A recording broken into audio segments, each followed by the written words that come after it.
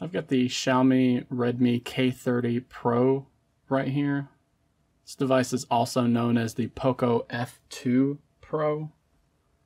And today I want to show you how to install the Lineage OS Recovery image on this device so that we can overwrite our stock Mi recovery image that POCO and Xiaomi are using on the device with the codename LMI.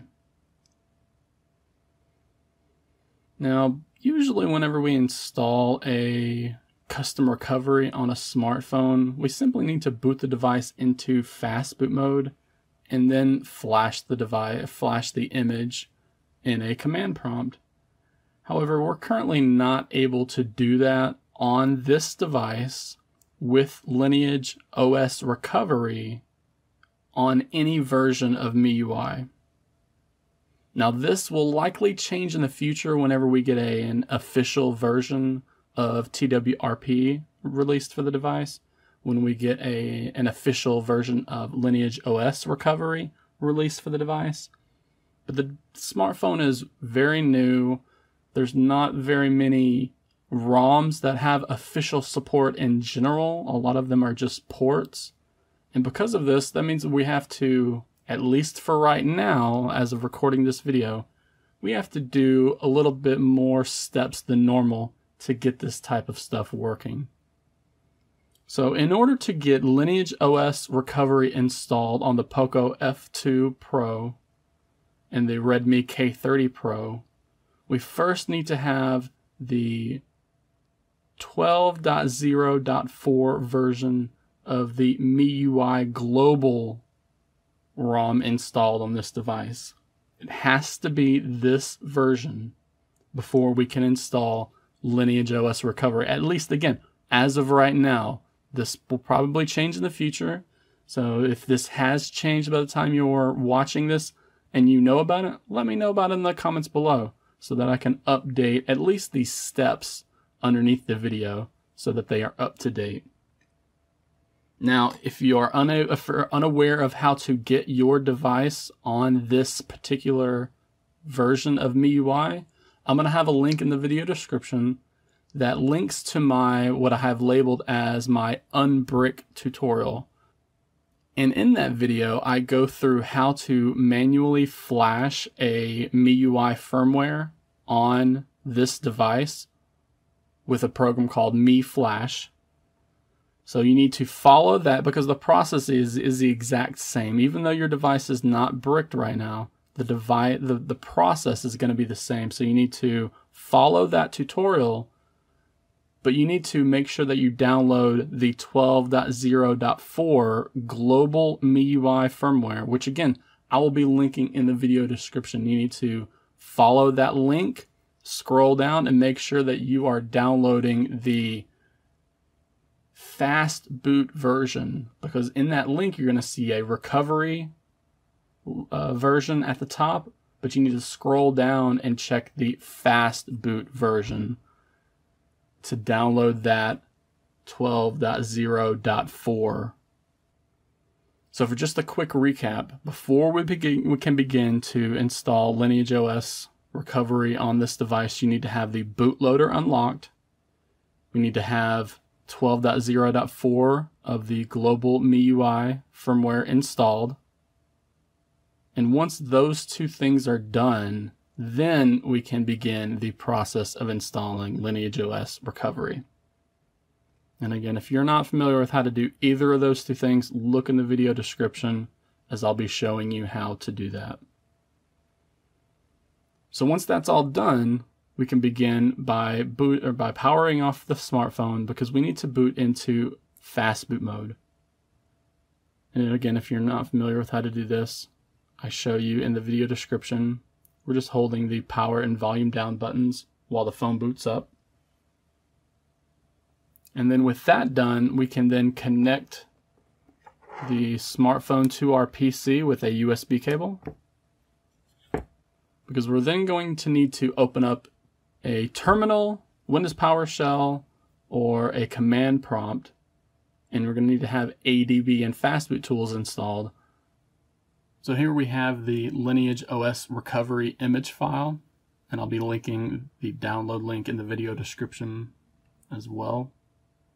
Once we have downloaded that file, we need to either copy or move that file into your ADB and Fastboot Tools folder. Again, once you have that done, we can open up a PowerShell, a command prompt, or a terminal. Now remember, our smartphone is still connected to the PC with a USB cable. The phone is still in Fastboot mode, just like I showed you. And with that done, we need to type out the command fastboot space erase space userdata.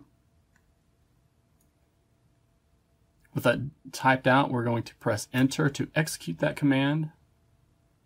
You should get a question, are you sure you wanted to fastboot format this partition? And you should get an OK message right here. Now the next thing we want to type out is the actual command that flashes the Lineage OS recovery image to the POCO F2 Pro. As you can see, that command is fastboot space flash space recovery image. And that last part is space recovery image because our file name is recovery image. You can look into properties if you need to. Make sure the file name is just recovery.img. And that's why whenever we type in here, we're executing the fastboot file. We're telling that file to flash, aka install or overwrite, this recovery partition with this recovery image.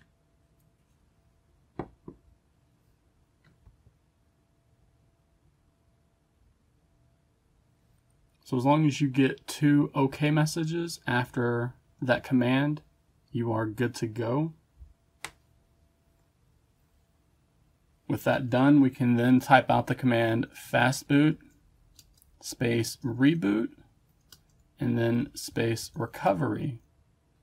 So we're telling the phone to reboot the phone, but instead of rebooting back into the Android operating system, we're just rebooting into the recovery system.